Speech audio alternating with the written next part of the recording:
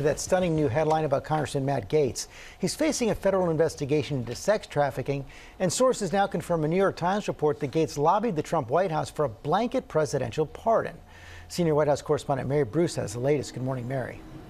Good morning, George. Well, Congressman Matt Gaetz is one of former President Trump's most loyal and devoted supporters. It's a relationship that sources say Gaetz tried to leverage in the final weeks of the Trump administration, hoping for a preemptive pardon.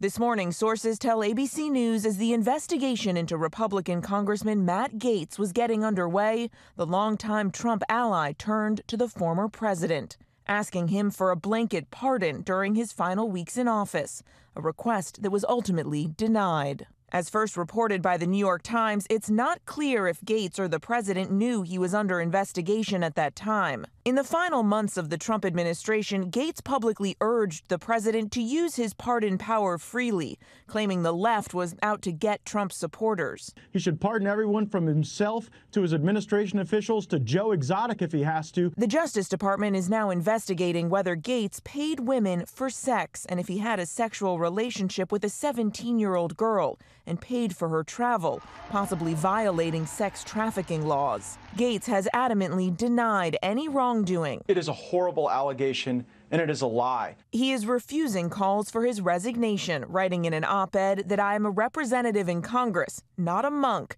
and certainly not a criminal. And he's defending what he calls his lifestyle of yesteryear, insisting it was not illegal, writing my personal life is and always has been conducted on my own time and my own dime. Consensual adult relationships are not illegal. Now, we have reached out to the congressman's office for comment several times. So far, no response. But in a statement to the Times, Gaetz' spokesman denies that he requested a pardon in connection with this ongoing Justice Department investigation. George. He has been defiant. Okay, Mary, thanks very much. Well, hey there, GMA fans. Robin Roberts here. Thanks for checking out our YouTube channel. Lots of great stuff here. So go on, click the subscribe button right over here to get more of awesome videos and content from GMA every day, anytime. We thank you for watching, and we'll see you in the morning on GMA.